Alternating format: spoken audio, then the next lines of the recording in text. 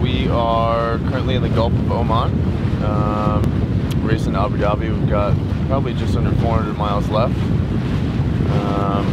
We're in a pretty tight battle with Mapfre, the Spanish team. They're just a couple miles to leeward of us and playing the shoreline. And we're just slowly working our way up the Omani coast, headed towards the Straits of Hormuz, and then the last little bit into Abu Dhabi.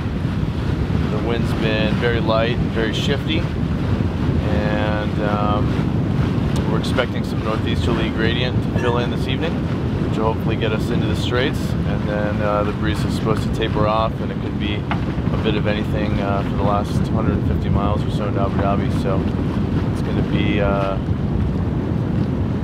lot of work for these last 400 miles and close racing, but we're looking forward to the finish.